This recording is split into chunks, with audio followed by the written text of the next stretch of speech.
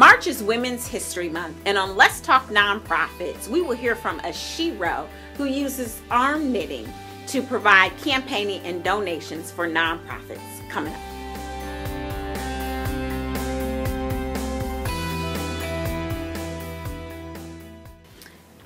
Tell me about any challenges. I know when we hear about designing, sometimes you automatically think about women, but there's another side to that. And as women who are doing so many great things, have you ever met any challenges in your career field, whether in the nonprofit side or designing, as a woman trying to make your career your own and grow? I have, actually, and most of it more is on a personal side. Getting the respect of being an educated woman in a field, because mainly, although I focus on interiors, most of my work is done with architects.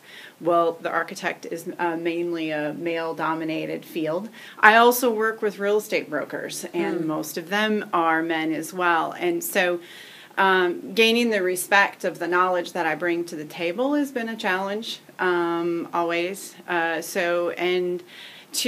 We have to walk the fine line of being empathizing with our physicians that we work with and the space that we're designing, but also satisfying a client who may be a real estate broker and who is trying to make a deal. So that is always an interesting dynamic that we balance when we're working on our jobs, especially at VCAVE. Do you feel like it is improving or progressing? I think that's one of the nice things, as we call it VCAVE, it's Veen and Doll Cave. We are mainly, I think 85% of our employees are women.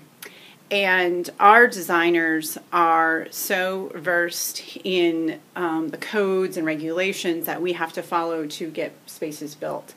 And so the women in my firm are such strong, educated, powerful women, and I think we thrive off each other. And so I think we are an anomaly, I think, in our industry because of that. And so we have gained the respect of the real estate community through that knowledge and that we bring to the table.